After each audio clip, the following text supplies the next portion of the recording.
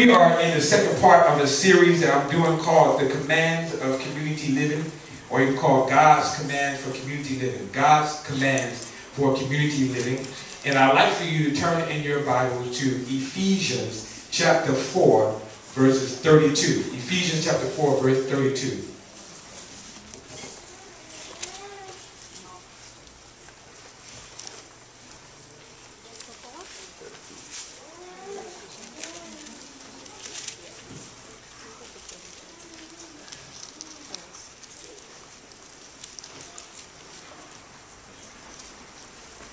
All right, we're still going through the technical difficulties, but we're going to get through on the other side. You got that push past what I'm saying? Ephesians chapter 4, verse 32? Ephesians chapter 4, verse 32.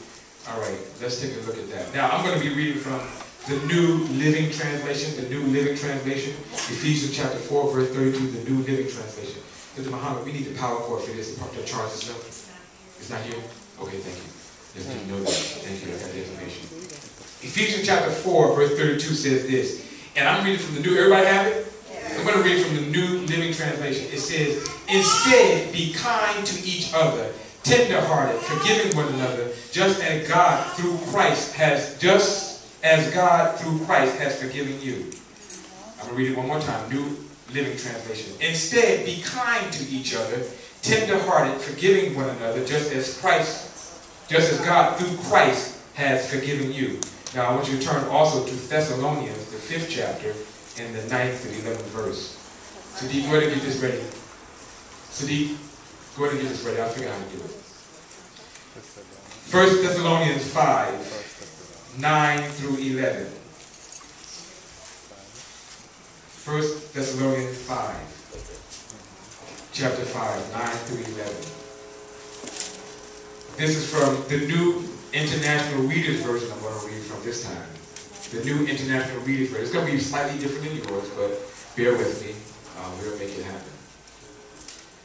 So in this version, it says this. Starting at verse 9. Everybody there? Yeah. 1 Thessalonians. Starting at verse 9, it says this. God didn't choose us to receive his anger.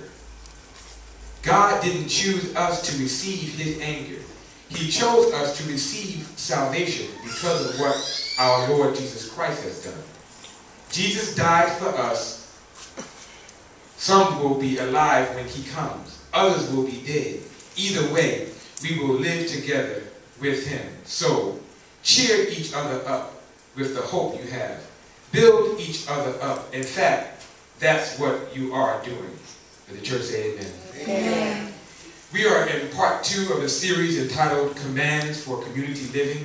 In this series of sermons, we are exploring the question, how can people stay together for over 100 years? How can a church of people, how can people stay together for over 100 years? And how are we going to make it today? You may remember that the discussion evolved out of the discussion of 4 words that began with the letter C. Last week, this discussion involved with 4 words that began with the letter C. The C words were communicate, community, commune, and communion. Today I want to add a 5th word. The 5th word is also a letter C word. That word is command. Repeat after me. Command. Command. Now command means this. To give someone an order. To tell someone to do something in a forceful and often official way. God commands us to be obedient to his word, his will, and his way. A command. A command. I get the word command from the word imperative. Anyone knows what an imperative? Anybody in here, English scholar? You know English real well, you study English?